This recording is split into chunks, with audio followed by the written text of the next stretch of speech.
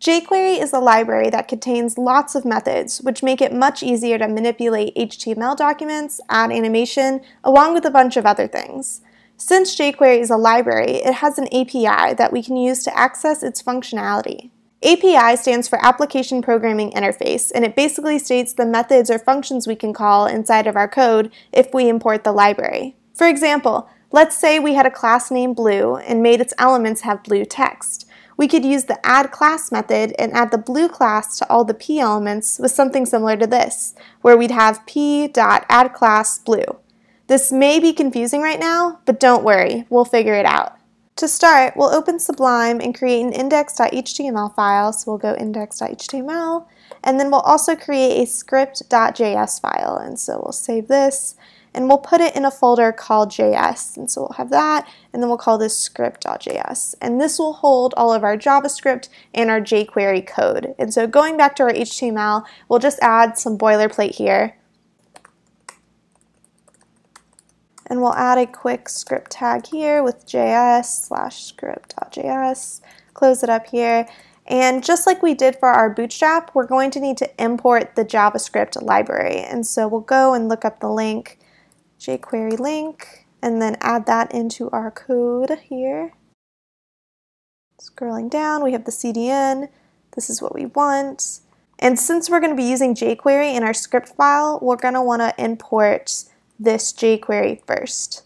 Save that, and then we'll add a header inside of our body. We'll call it an h1, and we're going to set some styling to that. And so basically, we're going to create this hidden header, and we're going to do some stuff to it. And so we'll have the style equal text align center, putting it in the center, and we'll give it the color white. So it's white text, and it's hidden on, this page with a white background.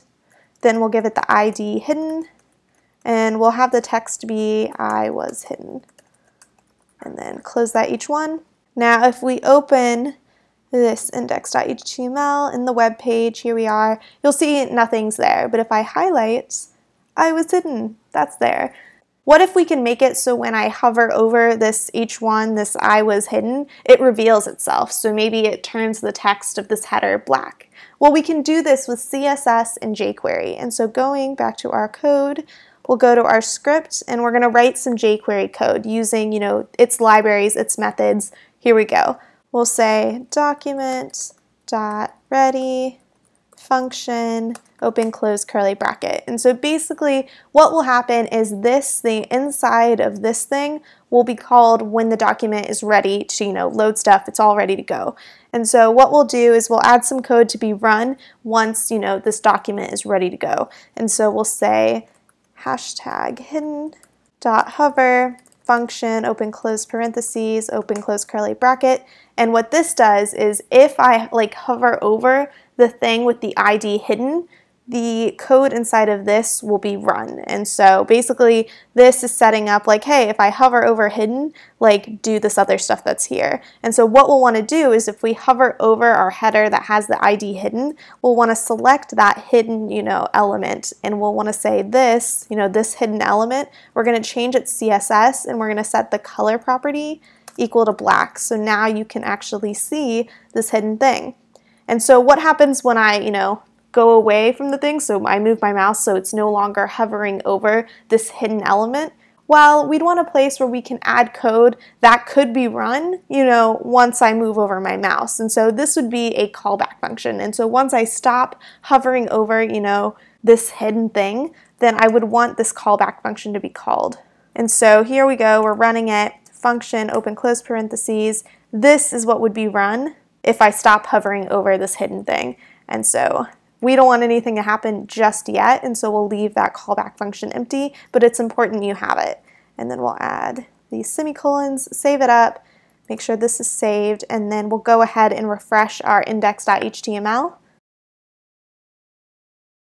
And we hovered over it, and now it's hidden. But of course, when it doesn't re-hide itself once I stop hovering over it. But what if we wanted it to do that? Well, we could go back to our code, and we could actually hide it forever. It was one thing to make the text white, but if we go this.hide, open close parentheses, and then add that semicolon, save, now when I refresh this, I'll hover over it, and then I'll leave it, but now when I try to find it again, it's gone. So it's like a James Bond, your message self-destructs type of thing. But of course, if I refresh the page, I, saw it for like 2 seconds and then it hit again. And then you can do it again, you can keep it over this, you go away, there you go. Back in our code, the hide function basically hides this element by setting this display property to none. And so you could accomplish this same, hide thing if we did display none. But of course, this is, less code, and so we use that instead. So we'll go ahead and comment that out.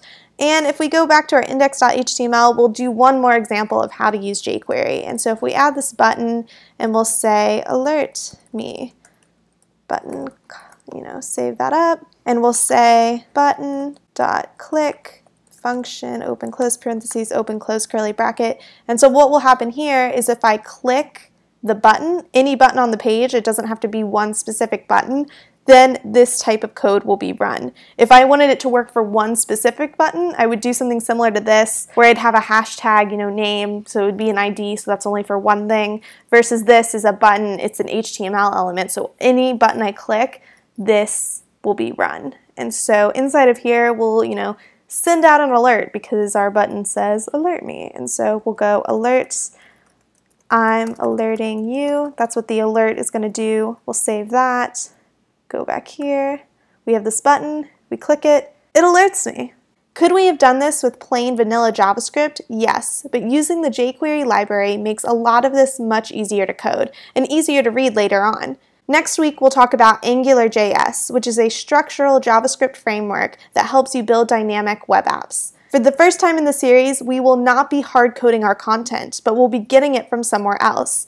I hope you learned something in this week's episode, and I'll see you next Friday.